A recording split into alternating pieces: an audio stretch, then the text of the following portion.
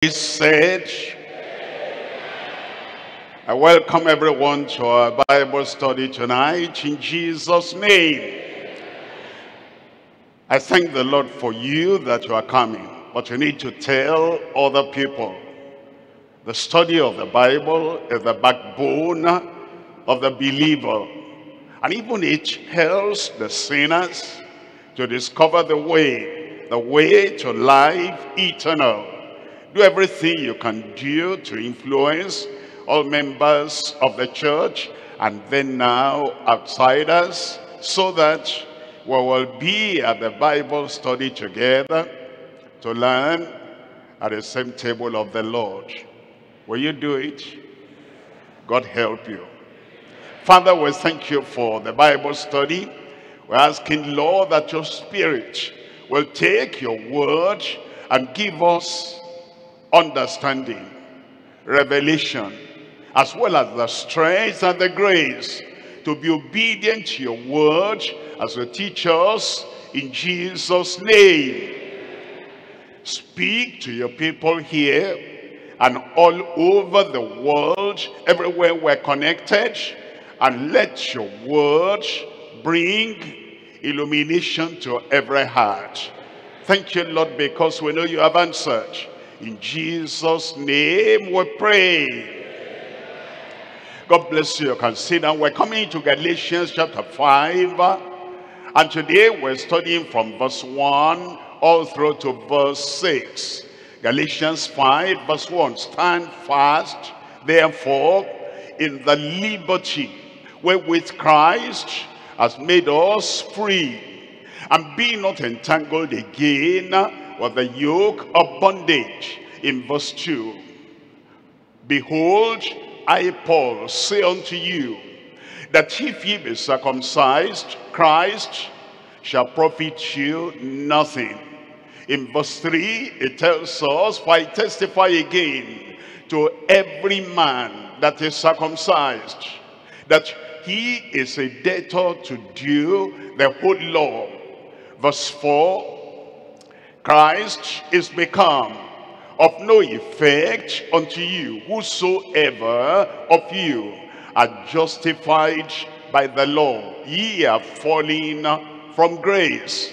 In verse 5, for we, through the Spirit, wait for the hope of righteousness by faith. And now in verse 6, for in Jesus Christ neither circumcision availeth anything, nor uncircumcision, but faith that worketh by love. As we look at those verses, we're examining our glorious liberty and freedom in Christ. Before we came to Christ, we were in bondage, bound by all the things that came into our lives and that were expressed in our lives. But now, after coming to Christ, every yoke broken, all the bondages taken away, it brings us to a glorious liberty and freedom by his sacrifice on the cross of Calvary. And as we look at these verses, we're going to think of 3 points. Number 1, freedom from the yoke of bondage through Christ. Number 2, falling under the yoke and bondage of circumcision. Number 3, faith which worketh by love in the new creature. Look at number 1. Number 1, freedom from the yoke of bondage through Christ. Again, in verse 1 of Galatians chapter 5, stand fast, therefore, in the liberty wherewith Christ has made us free.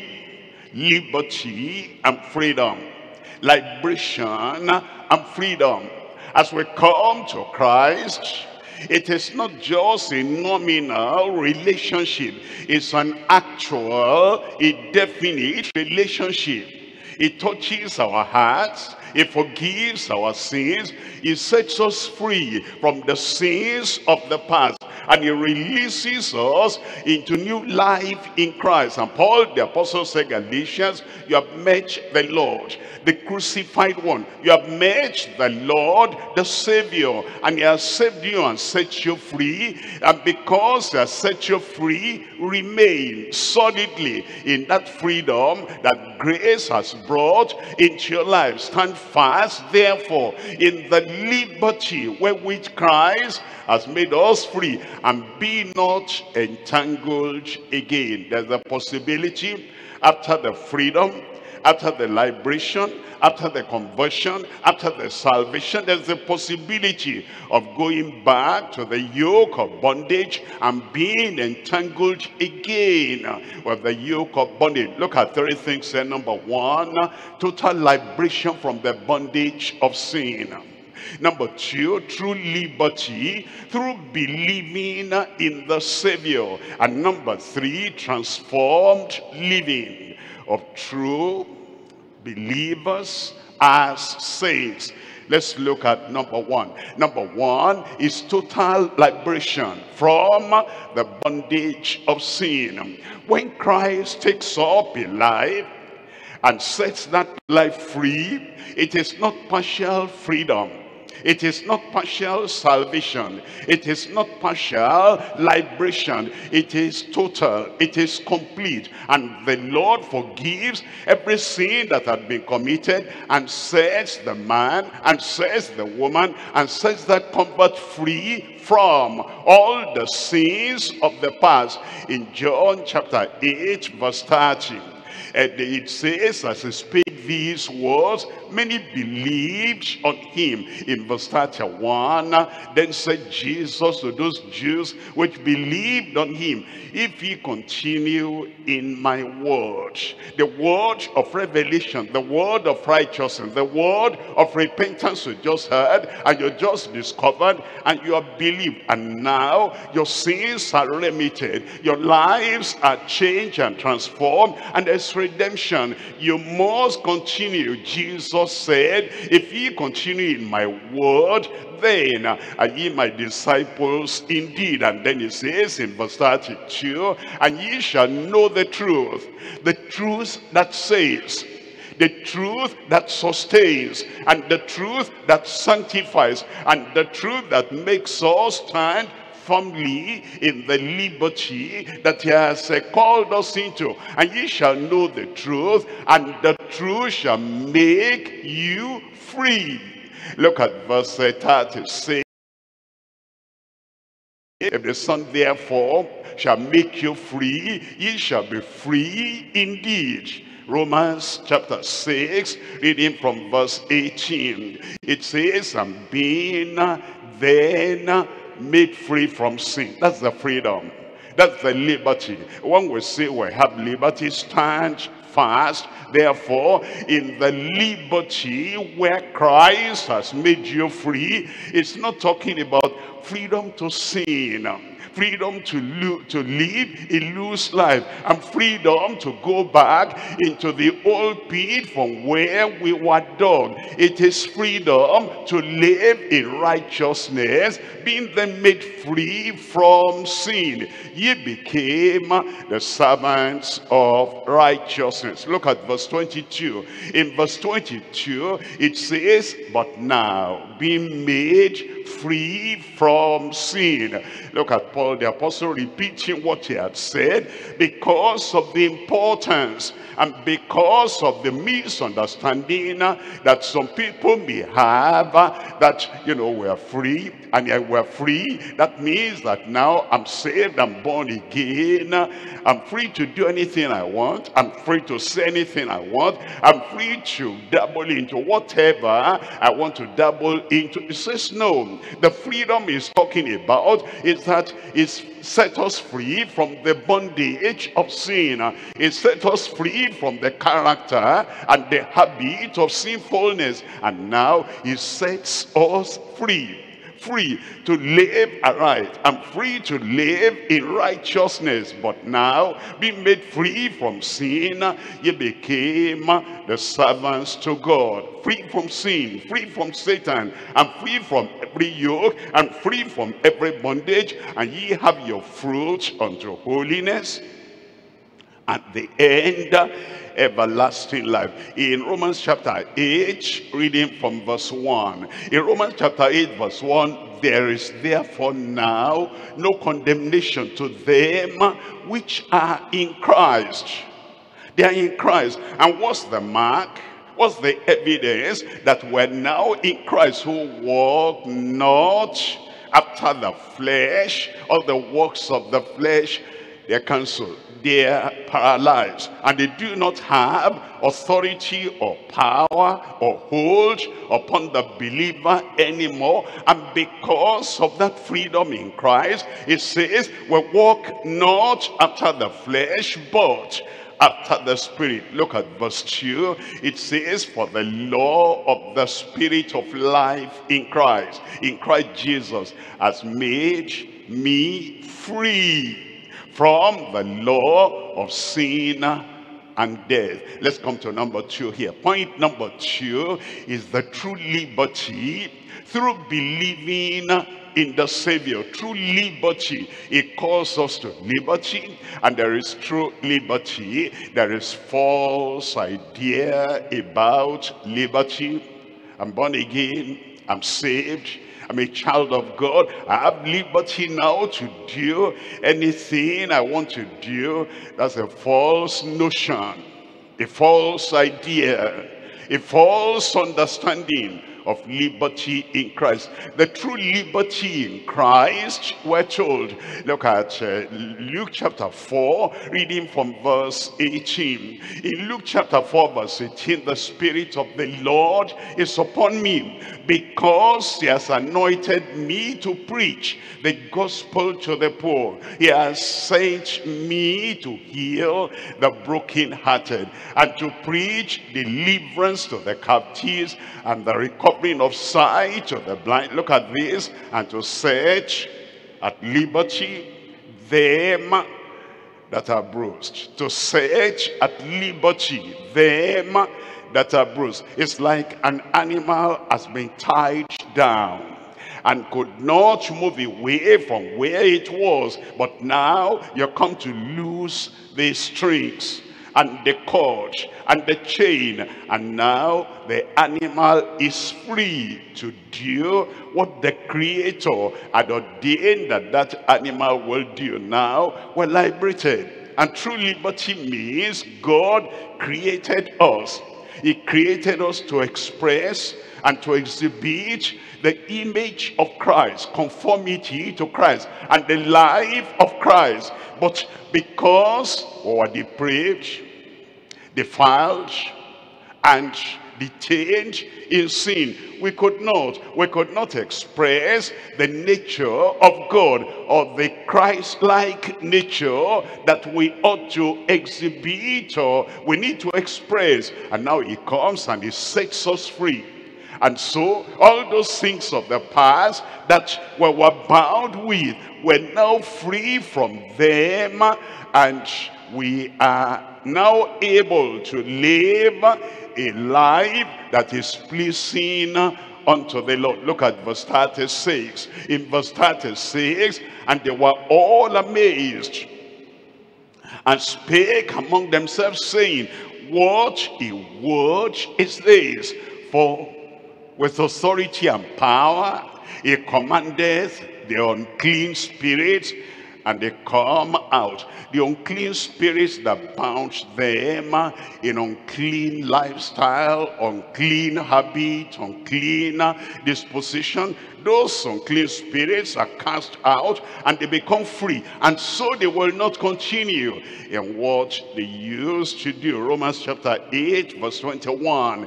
In Romans chapter 8 verse 21, because the creature itself also shall be delivered from the bondage bondage of corruption. Delivered from the bondage of corruption.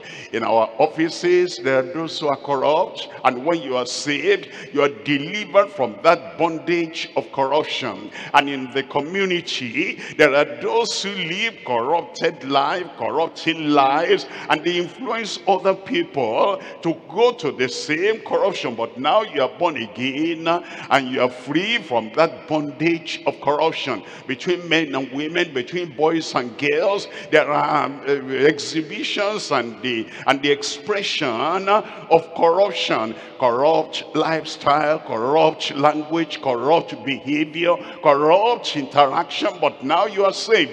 If you're a child, you are saved. You have liberty now from that corruption in the community. If you're youth and you are saved, you have liberty now from the corruption that pollutes and destroys the lives of young people. If you're an adult, if you're an office worker, if you're selling in the market, the things that the market people do that make them corrupt, now you are born again, and there's a change of life, and you are delivered from the bondage of corruption into the glorious liberty of the children of God. Glorious liberty. You are now a child of God, and you are not ashamed of that. You're different from the people of the world because the grace of God has come into your life, and the strength and the boldness to live a life that is distinct, a life that is totally different from your community. The Lord has given to you because you are delivered from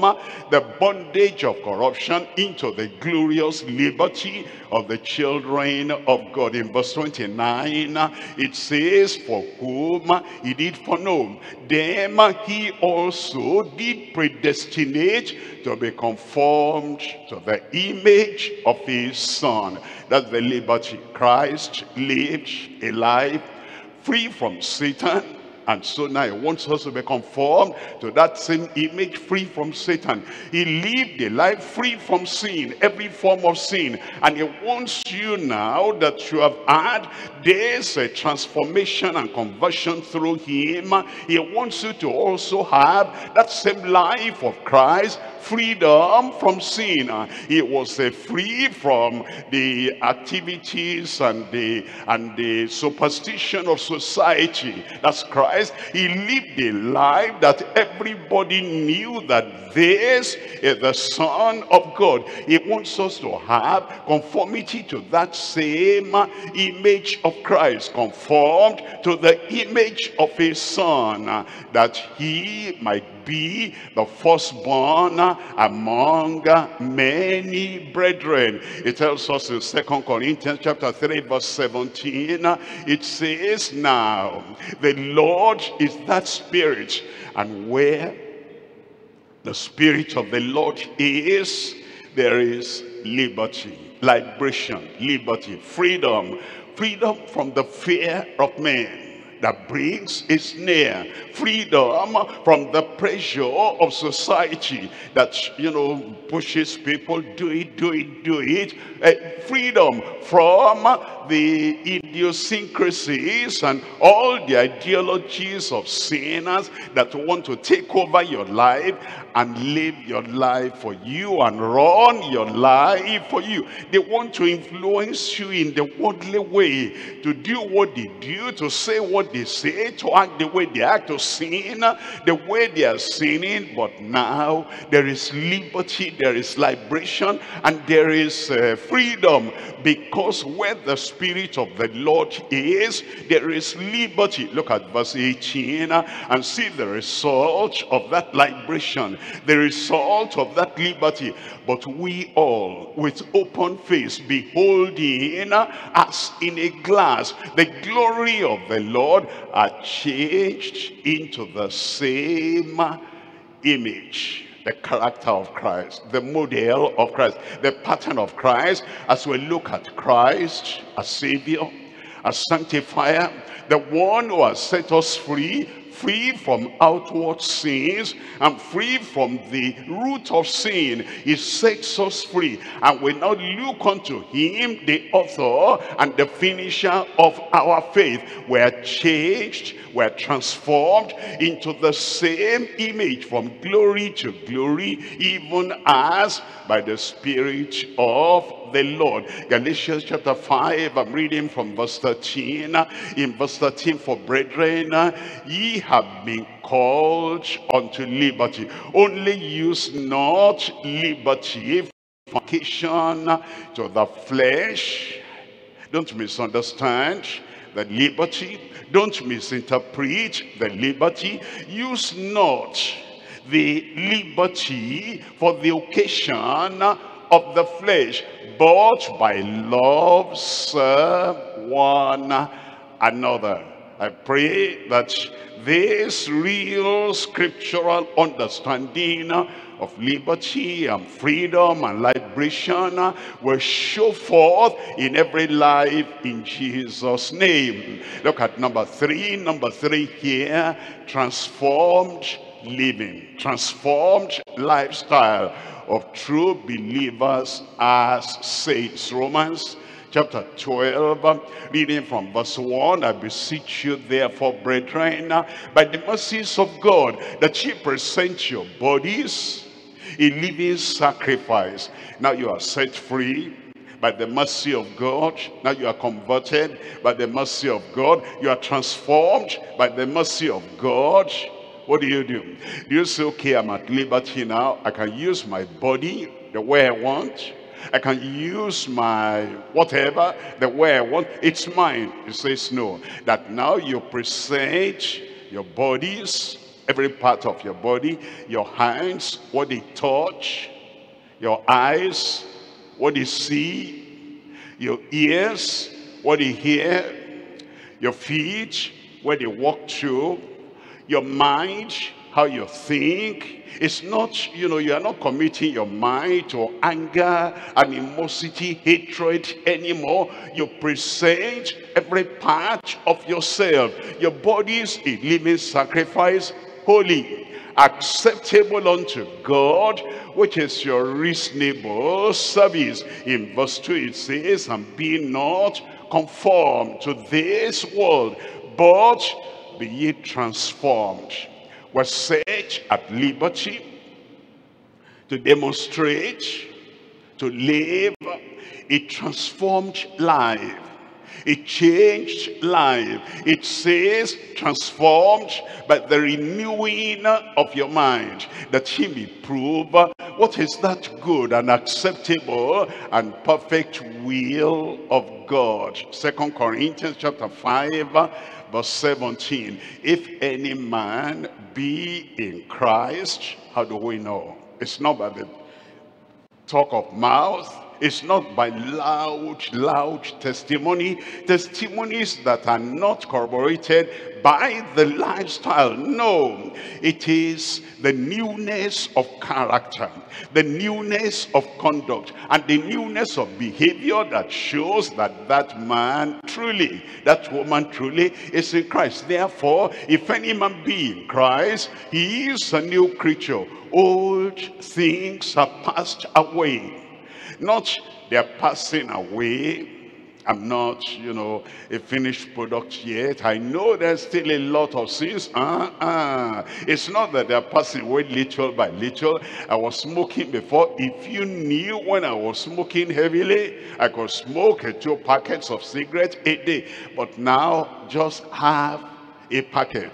Doesn't work that way. If any man be in Christ, it's a new creature. Old things are passed away. If you knew what I was before, I used to, even though he was married, he used to have, 5 women, 10 women, but now he's limited them to just a few. He says, I am a new creature in the making. Not at all. If any man be in Christ, it's a new creature. Old things are passed away. away. Old character passed away. An old kind of behavior, everything is passed away. And the old anger, and the old fighting, and the old hypocrisies passed away. And behold, all things have become new. Amen. In your life, all things have become new. In the public and in the private, because you are born again, and because you are set at liberty by the Lord, whether you're in the private and nobody will ever know what you're doing, all the same, your nature has been changed. Your inner man has been changed, and your strength within, you are a man of conviction. Whether people are there or not, you're a new creature. You're a woman of conviction. Whether people will know it or not, you're a new creature. And all things have passed away, and behold, all things have become new. Colossians chapter 3, and I'm reading from verse 10. It says, and have put on the new man, which is renewed in knowledge after the image of him that created him. You put on Christ Jesus.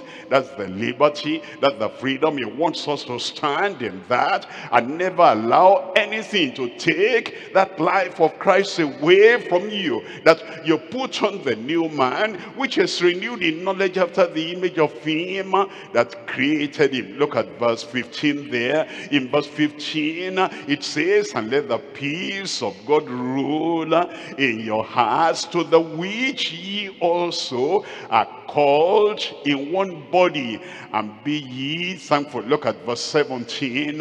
In verse 17 it says, and whatsoever ye do in word or deed, whatsoever in the office, whatsoever in the home, whatsoever when you feel hungry, whatsoever, because there are some people when they feel hungry, it's like salvation is pushed aside, and now the hunger will express anger anytime and every time, anywhere and everywhere. When you are driving on the road and you know the law enforcing agents, they confront you. Where is this? Where is this? If you don't have the right document, you're not going to bribe, because you are a Christian and you are set free from all that bribing and doing this and that. Whatsoever ye do on the road, whatsoever ye do at home, whatsoever ye do in the office, whatsoever ye do with the opposite sex, you're a man with woman, you're a woman with men,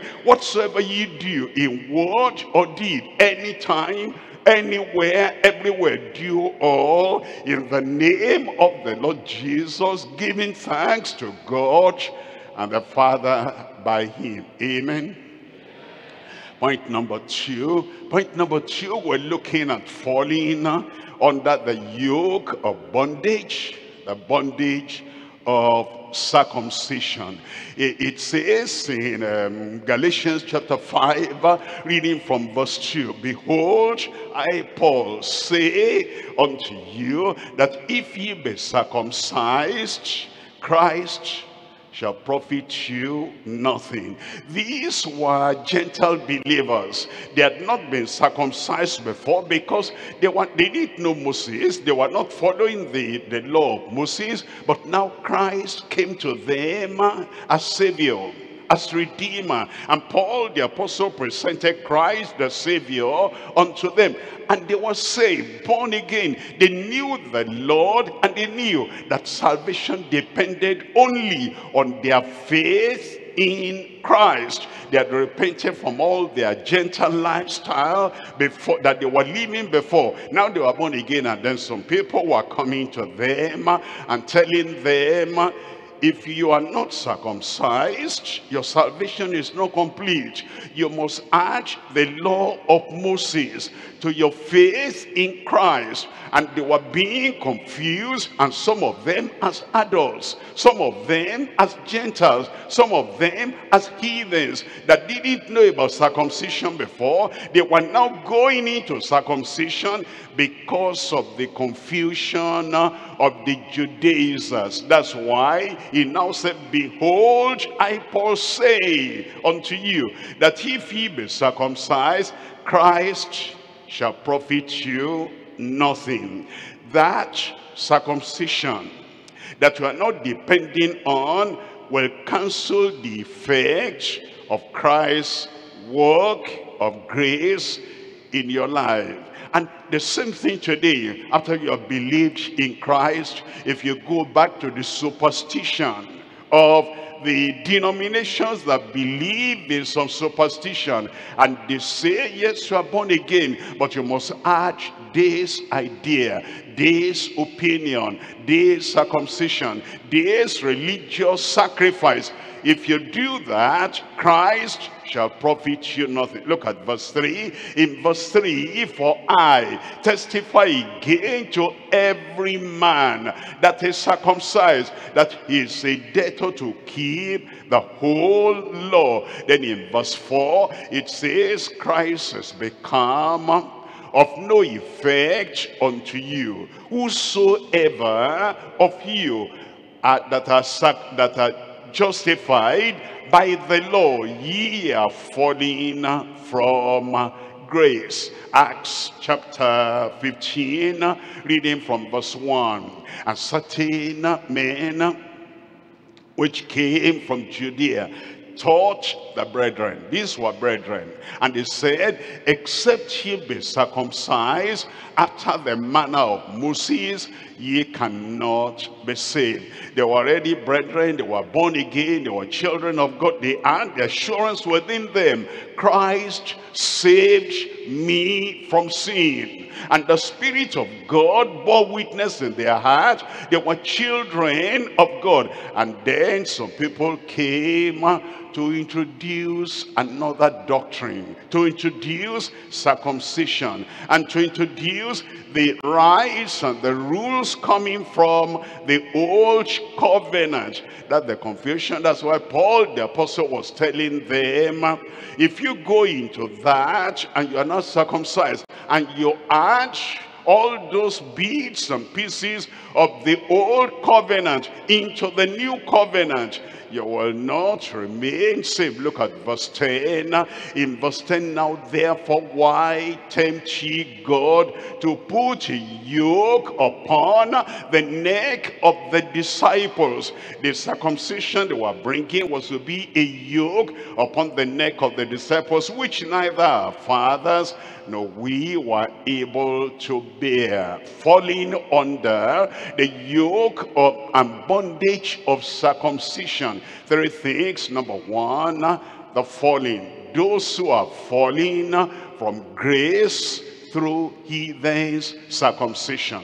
Number two, the falsehood of glory in historic circumcision. That is, there were people that were glory in that old, ancient, historic circumcision.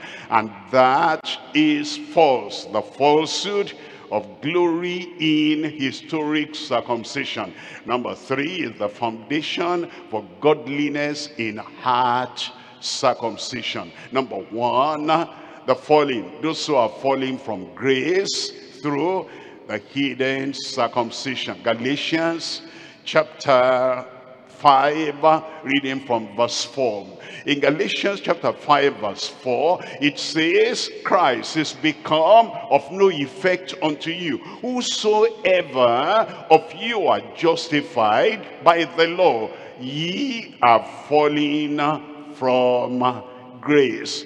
Those who go to other things apart from faith in Christ, Christ only, Christ the Savior, Christ the Sanctifier, Christ the supplier of all our needs. Those who abandon Christ and they go into ceremonies and rites and denominational tradition, they are falling from grace. In Galatians chapter 1, reading from verse 6, it says, Galatians chapter 1 verse 6, I marvel that ye are so soon removed from him that called you into the grace of Christ unto another gospel. When you add to the word of God, that's another gospel. When you subtract from the word of God, that's another gospel. When you make allowance for your deficiency,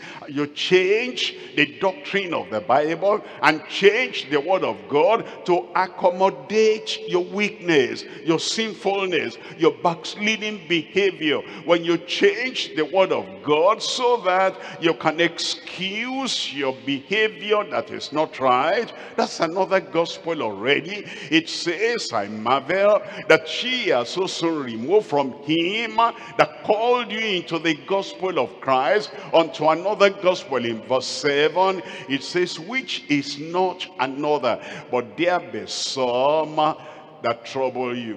There be some that knock at your door and they want to present false doctrine to you. There are some that come from the angle of prophecy, and then they prophesy, no salvation in the prophecy, and there's no righteousness in the prophecy, there's no holiness in the prophecy, and there is no obedience to the Lord, to the word of God in the prophecy, and they want to rule your life and ruin your life by their prophecy. It says, which is not another, but there be some that trouble you and will pervert the gospel of Christ. Then in verse 8 it says, but though we or an angel from heaven preach any other gospel unto you than that which were preached unto you, let him be accursed. The Lord wants us to stay with the foundation of the gospel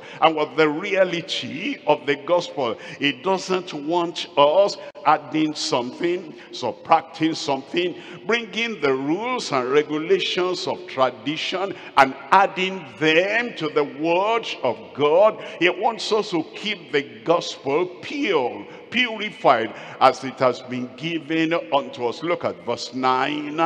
In verse 9, as we said before, so say I now again, if any man preach any other gospel unto you than that which ye have received, let him be accursed. Let's look at number two.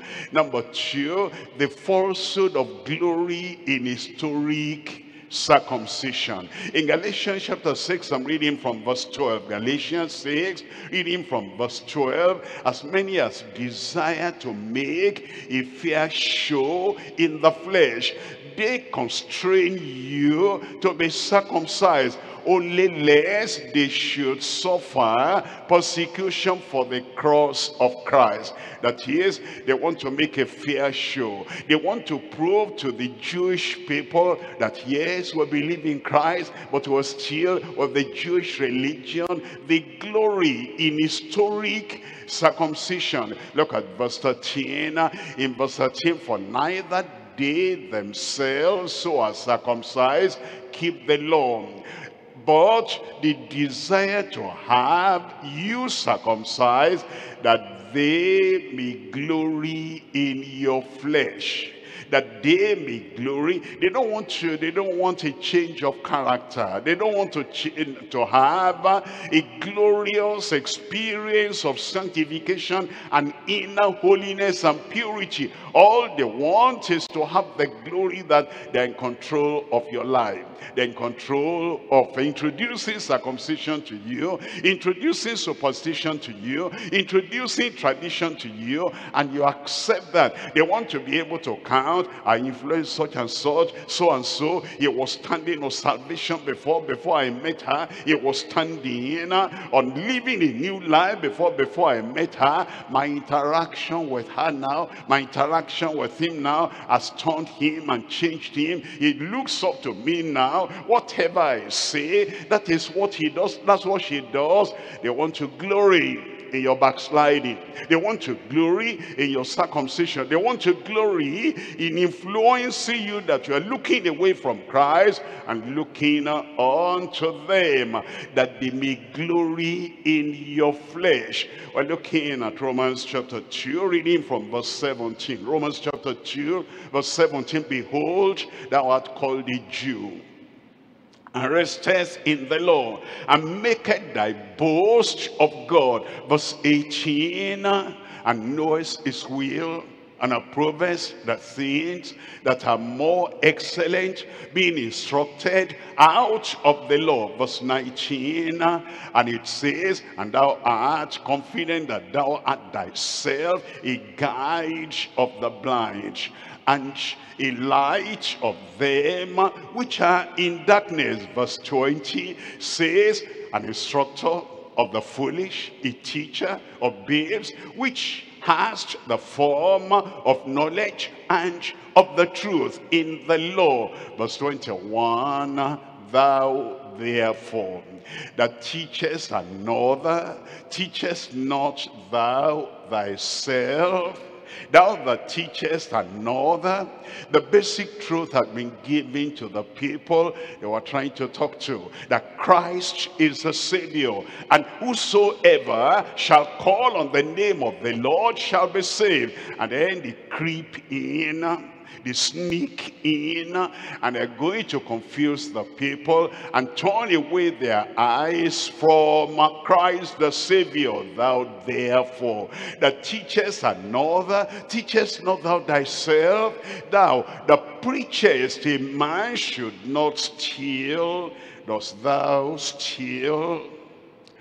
You preach that others should not steal, but you don't have the grace of God in your own life, that you will not steal anything, like stealing whatever it is from your office. You're using there, you're supposed to use it there, and then you have to take it home. And a lot of things in your house like that you have taken from your office, from your place of work. Thou that teachest others, I'm a house fellowship leader, I'm a teacher, I'm a preacher, and you're preaching. Thou that teachest others, don't you teach yourself? That the preachers that a man should not steal, dost thou steal? Verse 22. In verse 22, thou that sayest a man should not commit adultery, dost thou commit adultery? Maybe you even discipline other people. What has he done? He has committed adultery. Not in our church. In our church here, we believe in holiness, we believe in purity. It's not just the talk of the mouth. You discipline others. How about you yourself? Do you commit adultery? Thou that abhorrest idols, dost thou commit sacrilege? Verse 23. In verse 23, thou that makest boast of the law, through breaking the law dishonorest thou God. Verse 24, it tells us, for the name of God is blasphemed among the Gentiles through you, as it is written. 25, for circumcision verily profiteth, if thou keep the law. Circumcision profiteth if you keep the law. But if thou be a breaker of the law, thy circumcision is made uncircumcision. In verse 26, therefore, the uncircumcised, if he keep the righteousness of the law, shall not his uncircumcision be counted for circumcision? Verse 27, and shall not uncircumcision, which is by nature, if it fulfill the law, judge thee, who by the letter and circumcision does transgress the law. Now verse 28, for he is not a Jew, which is one outwardly, neither is that circumcision which is outward in the flesh. Verse 29, but he is a Jew, which is one inwardly, and circumcision is that of the heart, in the spirit, and not in the letter, whose praise is not of men, but God. Those who are looking for the praise of men, anything they do, if men are not there to see, they won't do right. But if people are there, then they do right. That's just external. They're doing it for show. They're doing it for exhibition.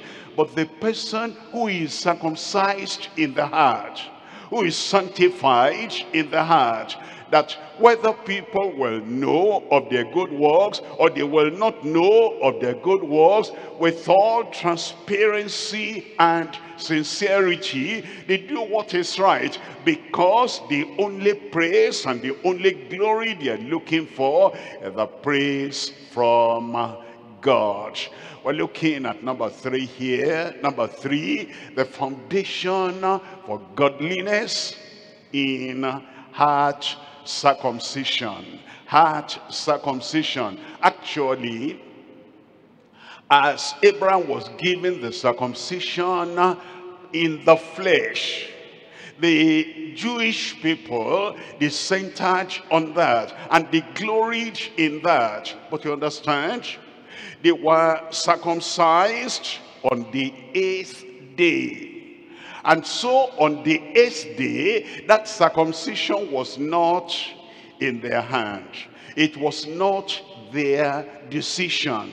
It was not their obedience. It was the obedience of their parents. So they had nothing to glory of. That somebody is circumcised at the age of 8 days, there's no repentance required for that. There's no consecration required for that. And there is no commitment required in that. It's the praying that tradition now by the parents' decision, they're circumcised. No glory in that. It's the heart circumcision. Now you are grown up, and you see that some character, some behavior demonstrates depravity and demonstrates defilement. And then you go to God, he says, my son, give me thine heart. This is your personal decision now. And then you go to God and you give your heart unto the Lord. And let your eyes observe my ways. And then you say, from your own heart, I am going to turn to the Lord. I am going to live for the Lord. And then he calls and says, I want to circumcise your heart. And you go to God with deliberate intention and with consecration and with conviction that you want your heart circumcised. That's the one that has the praise of God. The other circumcision of the flesh that your parents did when you were young and didn't know anything at all, that one has no glory. It is the heart circumcision, and that is what the Heavenly Father had promised. Deuteronomy chapter 30, I'm reading from verse 6. In Deuteronomy chapter 30 verse 6, and the Lord thy God will circumcise thine heart. This will not be done by a surgeon. This will not be done by a father. This will not be done by a mother. It is God himself that will do this. And the Lord thy God will circumcise thine heart and the heart of thy seed. And when it is done, you will love the Lord thy God with all thine heart and with all thy soul, that thou mayest live. Let's come back to Romans chapter 2 and read from verse 29. In verse 29 it says, for he is a Jew, which is one inwardly, and circumcision is that of the heart, in the spirit, not in the letter, whose praise is not of men, but of God. Colossians chapter 2, reading from verse 11. There's the circumcision that matters in the sight of God, in whom, that's in Christ, also ye are circumcised with the circumcision made without hands, without human hands. This is by the operation of grace, the operation of God himself. Circumcision with the circumcision made without hands, in putting off the body of sins, the root of sin, the nature of sin. That's the real circumcision that matters in the sight of the Lord, putting off the body of sins of the flesh by the circumcision of Christ. The circumcision of Christ. Hebrews chapter 8 reading from verse 6. But now, as he Christ obtained a more excellent ministry, by how much also he is the mediator of a better covenant, which was established upon better promises. Look at verse 8. In verse 8, for finding fault with them, it says, behold, the days come, says the Lord, when I will make a new covenant for the house of Israel and for the house of Judah. What's the result of that new covenant? Verse 10. In verse 10, for this is the covenant that I will make with the house of Israel after those days, says the Lord, says the Lord, says the Lord. I will put my laws into their hearts. That's the heart circumcision.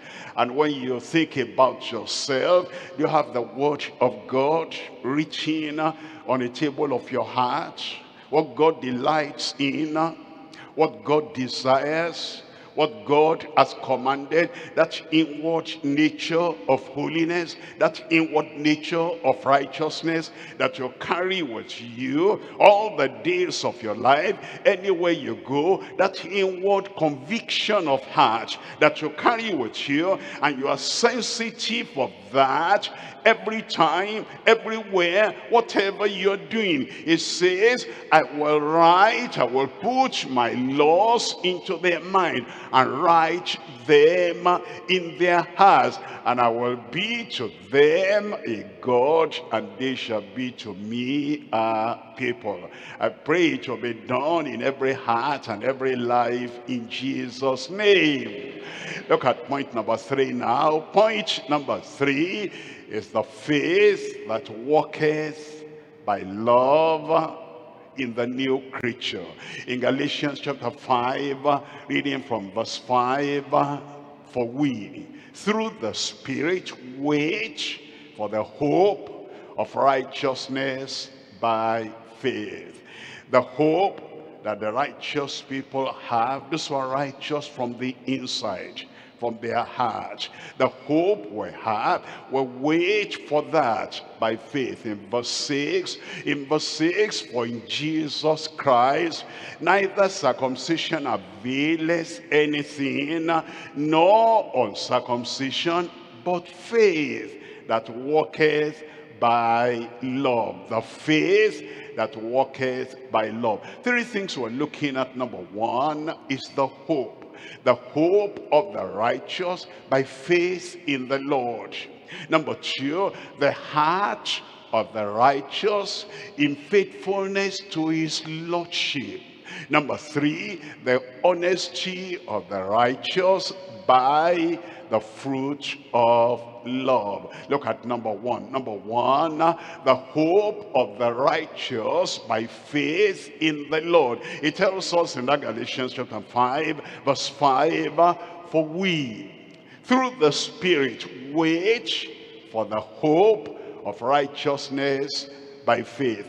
The hope of the righteous by faith in the Lord. In Romans chapter 5, reading from verse 1, therefore, being justified by faith, forgiven by faith, set free by faith, acquitted, that God does not reckon the sins of the past to our account anymore. Justified by faith, we have peace with God through our Lord Jesus Christ. And then in verse 2, it says, by whom also we have access by faith into this grace, wherein we stand and rejoice in the hope of the glory of God. He gives us a lively hope now. We're saved, we're forgiven, there's no condemnation, no judgment anymore. And because of that,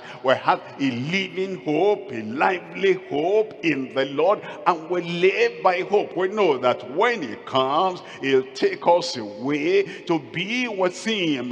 The hope of the glory of God. Verse 3, in verse 3 it says, and not only so, but we glory in tribulation, in persecution also, knowing that tribulation, persecution, trial, worketh patience, perseverance. And then in verse 4, and patience and perseverance worketh experience, and experience worketh hope. Then in verse 5 it says, and hope maketh not ashamed. The hope we have in the Lord, because of what he has done for us, is purchased a place in heaven for us, and he has purchased us to feed that place is going to make for us, because the love of God is shed abroad in our hearts by the Holy Ghost, which is given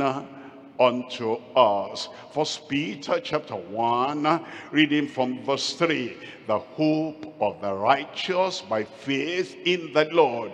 First Peter chapter 1, verse 3. Blessed be the God and Father of our Lord Jesus Christ, which according to his abundant mercy has begotten us again, born again, unto a lively hope by the resurrection of Jesus Christ from the dead. Then he says in verse 4, to an inheritance incorruptible, undefiled, and that fadeth not away, reserved in heaven for you. That hope and that inheritance is reserved in heaven for every genuine, born again, new creature, new believer, that hope is in heaven. And it's when we get there, if anyone faints by the way, if anyone gives up in the middle of the way, that inheritance, he will not get it, because it is reserved for you in heaven. Look at verse 5. In verse 5, who are kept by the power of God through faith unto salvation, ready to be revealed in the last time. First John chapter 3, reading from verse 1. In First John chapter 3, verse 1, behold, what manner of love the Father has bestowed upon us, that we shall be called the sons of God. Therefore the world knoweth us not, because it knew him not. Verse 2, it says, beloved, now are we the sons of God by repentance and faith in Christ. Now are we the sons of God by coming out from among them and being separate from the world. Now are we the sons of God by holding on steadfastly, tenaciously, unwaveringly unto the faith that we had originally, and we will not look back and will not change our conviction in the Lord. Now are we the sons of God, and it does not yet appear what we shall be, but we know that when he shall appear, we shall be like him, for we shall see him as he is. Amen. Look at verse 3. And every man that has this hope in him purifies himself, even as he is pure. If somebody says, I have hope, I'll get to heaven, I'll have mansions there, I'll have inheritance in heaven, but he's not pure, he's not holy, he's not righteous, he has, evil thoughts, he has evil character, he has secret covered up sin, and yet he says, I believe, I hope, I'm going to get to heaven. That's not a lively hope. That's a rotten hope. That hope is not going to be fulfilled. Every man that has this hope in him purifies himself, even as he is pure. I pray that the cleansing of the blood of the Lamb will avail for everyone in Jesus' name. Look at number 2 here. Number 2 here is the heart of the righteous in faithfulness to to his Lord. Righteousness from the heart. That shows that we're real believers. We're born again. We're transformed. We're made in our heart conformed unto the Lord. And it is the heart that matters. If the heart is not right, all the good works externally, outwardly, they are nothing in the sight of the Lord. For man looketh on the outward appearance, but God looketh on the heart of the righteous in faithfulness to his lordship. Luke chapter 16 verse 10. He that is faithful in that which is least is faithful also in much. And he that is unjust in the least is unjust also in much. There are people that say, this is a little thing. They can be unfaithful there. He that is unfaithful, unjust in the least is unjust, unfaithful in much. The way you do anything is the way you do everything. If you do anything and your heart is not always there, sincerity is not there, honesty is not there, and real commitment is not there, the way you do anything is the way you do everything else. That's why from the words of Jesus, he that is faithful in that which is least is faithful also in much. 1 Timothy chapter 3, we're reading from verse 11. Even so must their wives be grave, not slanderous, but sober, faithful in all things. Not only for the wives of the deacons, everyone a believer, even so must the believers be grave, not slanderous, sober, faithful in all things. Not just the believers alone, the ministers, the preachers, the pastors, that they don't live superficial lives, hollow lives, frivolous lives, careless lives. Even so must the ministers be grave, not slanderous, sober, faithful in all things at home, to your spouse, all things in the community, in your duty that you are serving the community, all things that you are faithful to yourself, that you are not doing things that your conscience is disagreeing with you, saying, okay, go your own way, but me, your conscience, I'm not with you. We must be faithful in all things. It tells us in Titus chapter 1 verse 9. Titus chapter 1 verse 9, holding fast the faithful word as he has been taught, that he may be able by sound doctrine both to exhort and to convince the gainsayers. Hebrews chapter 3, we're reading from verse 1. Hebrews chapter 3 verse 1, wherefore, holy brethren, that's the kind of brethren we ought to be, not unrighteous brethren, sinful brethren, hypocritical brethren, unbelieving brethren, sinful brethren. No, holy brethren, partakers of the heavenly calling. Consider the apostle and high priest of our profession, Christ Jesus. Then in verse 2, it says, who was faithful to him that appointed him. That's Christ. He was faithful to God, to the Father who appointed him, who sent him. And everything the Father has taught me, that I do. Everywhere the Father sent him, there he went. And the method and the manner that the Father expects, what he appointed for him to do, he did everything according to that manner, according to that mode, according to that model. He was faithful to him that appointed him, as also Moses was faithful in all his house. Look at verse 5. In verse 5, and Moses verily was faithful in all his house as a servant for a testimony of those things which were to be spoken after. Look at verse 6. In verse 8, but Christ as a son over his own house, whose house we are, if we hold fast. Whose house we are, if we hold fast. A new friend that we just met will not divert you from what you have been holding fast to.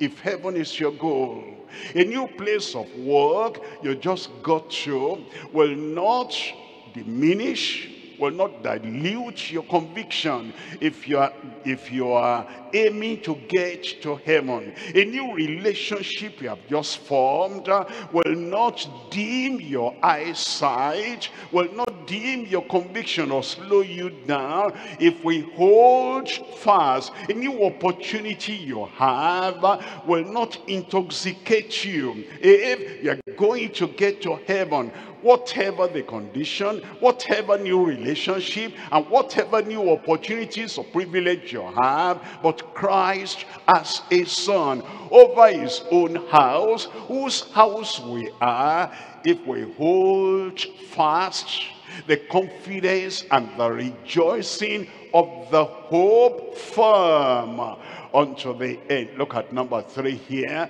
is the honesty of the righteous by the fruit of love. In Galatians chapter 5 verse 6, for in Christ Jesus, in Jesus Christ, neither circumcision availeth anything, nor uncircumcision, but faith that worketh by love. Now somebody cannot say, I have faith, I have faith. We say, stop talking, let's see the evidence. Let that faith work. Let it work a new life, a transformed life, a heavenly life, a holy life, a righteous life. It is the demonstration of what the faith does that makes us to know that faith is present there. Circumcision availeth nothing. Uncircumcision availeth nothing. The circumcision of the Jews availed nothing. The uncircumcision of the Gentiles availed nothing. But faith, whether you're Jew or Gentile, the faith that worketh by love. 1 Peter chapter 1 verse 8. Whom having not seen ye love, in whom though now ye see him not, yet believing ye rejoice with joy unspeakable, full of glory. Verse 22. In verse 22, seeing ye are purified your souls, sanctified your souls, purged your souls, cleansed your souls, seeing ye have purified your souls in obeying the truth. You're purified, it will lead to obedience to the truth. You are purged, it will lead to obedience to the truth. You are cleansed, it will lead to obedience to the truth. You have an experience with Christ in God. That experience, we cannot tell, we cannot see. It is inside you there. It is obedience we can see. It is the obedience that will show the evidence you have, the grace of God within. Seeing ye have purified your souls in obeying the truth through the Spirit unto unpretending love, unfeigned love, unhypocritical love, a sincere love, a transparent love, a purifying love of the brethren. See that ye love one another with a pure heart fervently. In Romans chapter 13, reading from verse 8. Romans chapter 13, we're reading from verse 8. Owe no man anything but to love one another. It's not talking about lust. I love, I love, I love. It's not talking about lust, evil. It's not talking about what the people call erotic love. A kind of love that is fleshly. The fleshly contact is what brings them the joy and satisfaction. It's talking about the pure love of God. The love that makes us to live the way a child of God ought to live. Transparent, pure, holy, righteous, that doesn't have any suggestion of evil. Oh, no man anything but to love one another. For he that loveth another has fulfilled the law. Look at verse 9. In verse 9, for this, thou shalt not commit adultery, thou shalt not kill, thou shalt not steal, thou shalt not bear false witness, thou shalt not covet. And if there be any other commandment, it is briefly comprehended in this saying, namely, thou shalt love thy neighbor as thyself. Thou shalt love thy neighbor as thyself. If you love your neighbor, you'll not commit adultery with his wife or with her husband. If you love your neighbor, you'll not murder, you'll not kill, you'll not slander, you'll not kill or destroy his prospects in life. If you love, you will not steal. If you love, you'll not bear false witness against anybody and bring him into unnecessary trouble. If you love, you will not covet what belongs to another person and wanting him to lose that thing so you can have any other commandment of the Lord is based on this. Thou shalt love thy neighbor as thyself. Look at verse 10. In verse 10 it tells us, love worketh no ill to his neighbor. Therefore love is the fulfillment of the law. We're looking at 1 John chapter 5, reading from verse 2. 1 John chapter 5 verse 2, by this we know that we love the children of God, when we love God and keep his commandments.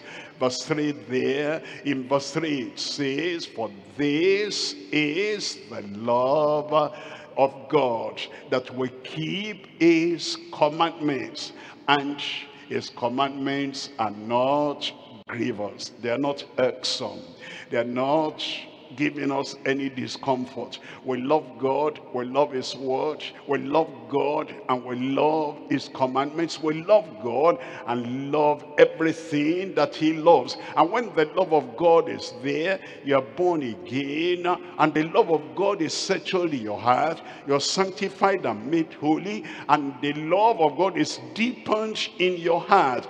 You love God, you love the word of God, you love the work of God, you love everything, and you love him sincerely, you love him honestly, you love him from the depth of your heart, you love him in the open, you love him in the private, you love him when people are there, when people are not there, you love him with all your heart. And it's a joy for you to be obedient to the Lord, because the love of God is established in your heart. I pray that this love will be established in the heart of everyone in Jesus' name. In your heart. I said in your heart. A saving love, a sanctifying love, a purifying love, a fervent love, a love that will not be dimmed, a love that will not be cancelled or put to shame or taken away by all the conditions of life, in Jesus' name. Let's rise up now and talk to the Lord in prayer and take everything we've learned today to the Lord in prayer. Don't go out now. This is the time to show that we accept the word, we receive the word. I want the word to do a transforming work of grace in our lives. Open your mouth and talk to the Lord in prayer. Have you been set free by the Lord? Liberty, liberation, freedom, free from sin, free from the old habits. Are you coming to the Lord today? Examine your life.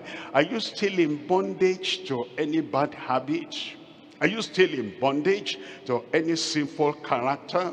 Are you still in bondage to something that you have had before, even before you became a believer? Check up and say, Lord, this must go.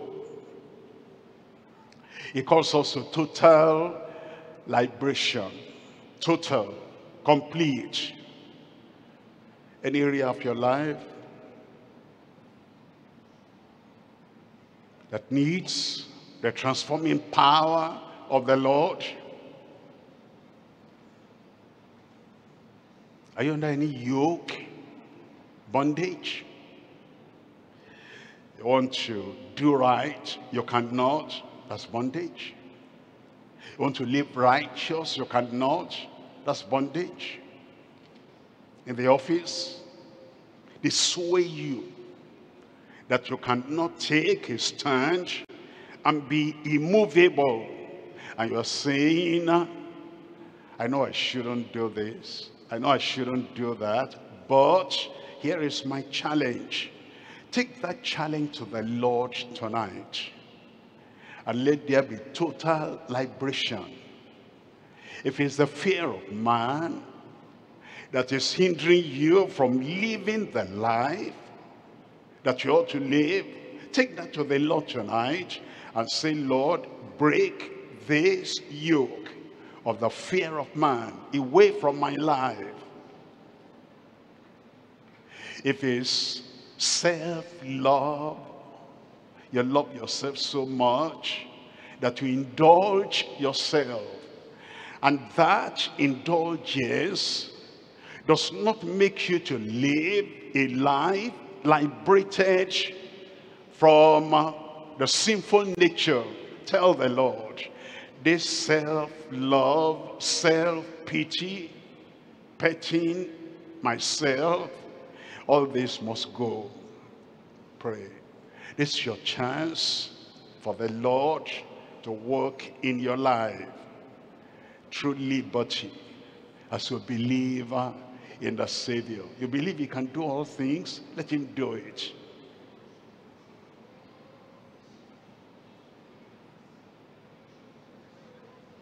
You believe he can cleanse you, wash you, purge you, purify you until there is no stain of the Adamic nature again.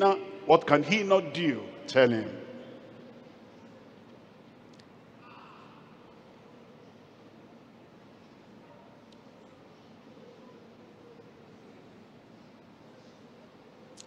His blood washes whiter than snow.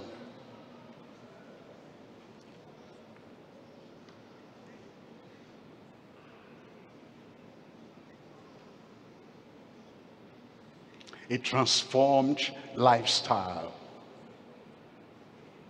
that you'll know. All those dirty things of the world will not have any place in your heart, in your life anymore.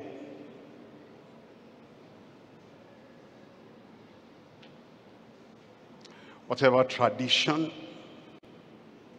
whatever superstition, whatever ideology, whatever philosophy you're trying to add to the gospel that makes Christ unprofitable for you, that makes you fall from the grace of God. Identify those ideas, that falsehood, that opinion, identify them. Get rid of them. Christ and Christ alone. Without the circumcision of the Jews, Christ alone.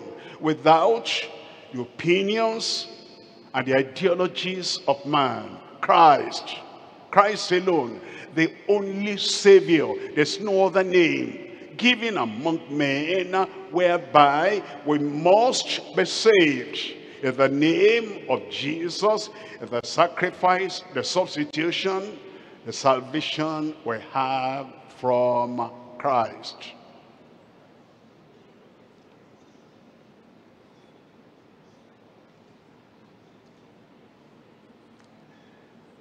Believe in the blood is shed for you.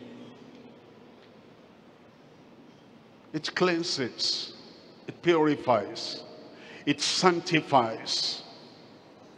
And when Christ sanctifies, he does it thoroughly.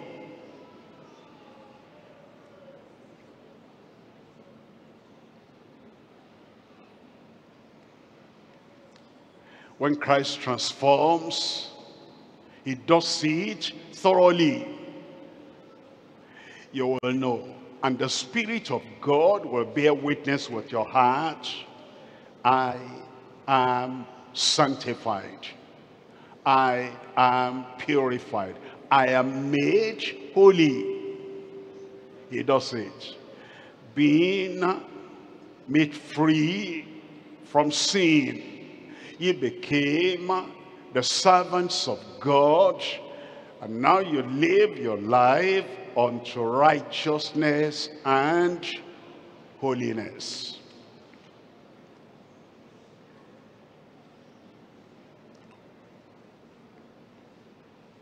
The righteous has hope. The religious who is not born again has no hope.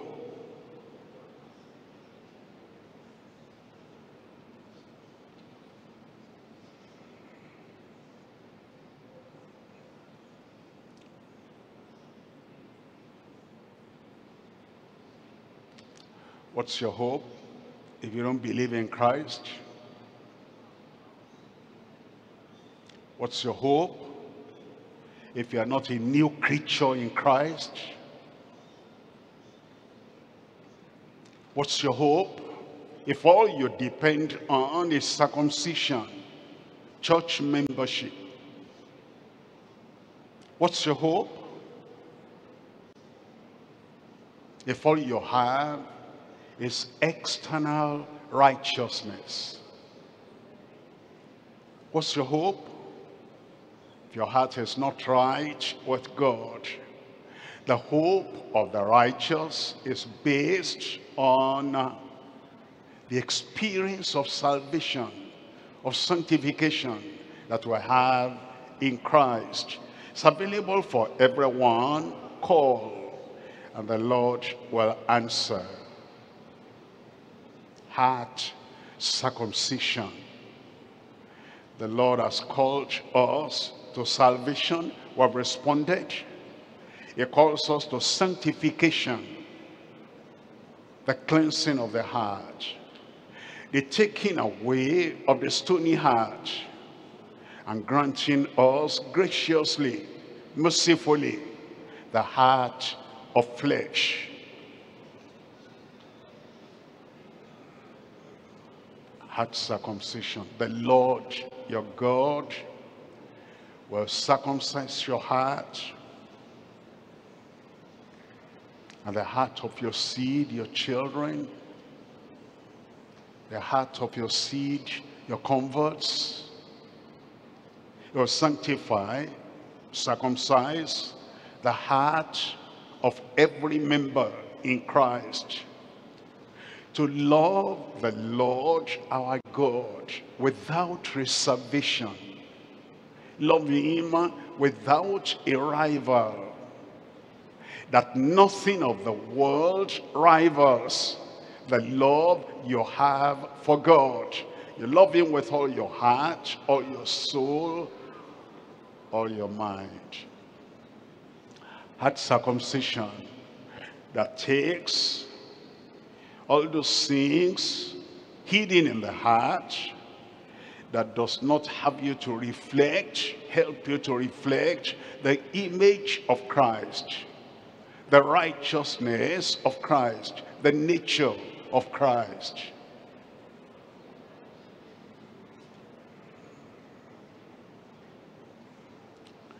Gives us honesty,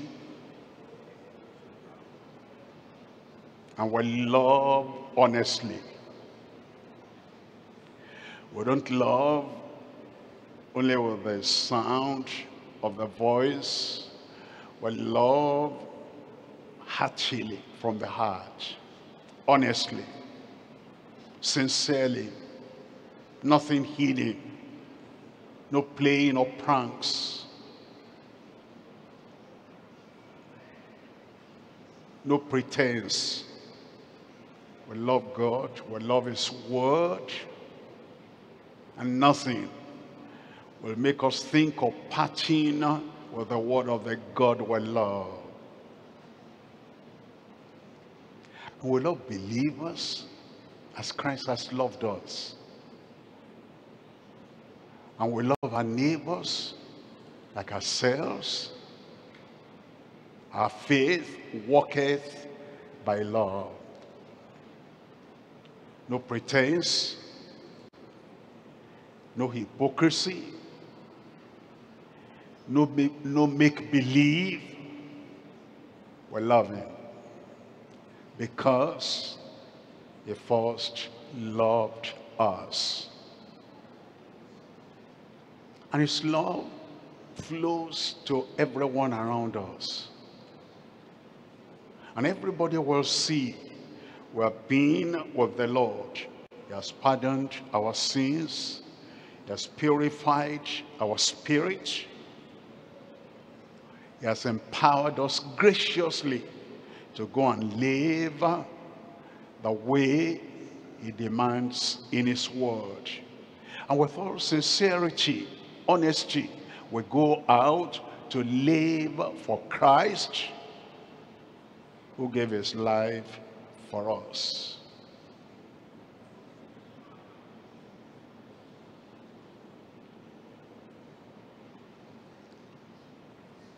Father, we thank you for the Bible study. Thank you for everything you have revealed, exposed to your children. We're asking, Lord, that your word will bear fruit in every life in Jesus' name. Your goodness, your graciousness, your mercy, your salvation will be evident in our lives in Jesus' name. Everywhere we go, in our family, in our places of work, on the street, in the vehicle, in the community, everywhere, people will take note that a gracious work has been done in our hearts. And all the deficiencies and defilements of the past, by the blood of the Lamb, cleanse everything away in Jesus' name. With a heart purified, sanctified, circumcised, sincere, honest, holy and righteous, Lord, we pray we will be obedient to everything you have taught and all you expect of us in Jesus' name. Public, private, open, secret, our lives will reflect the very heart and the nature and the image of the Lord Jesus Christ. Confirm it, Lord, in every life. Thank you, Lord. In Jesus' name we pray.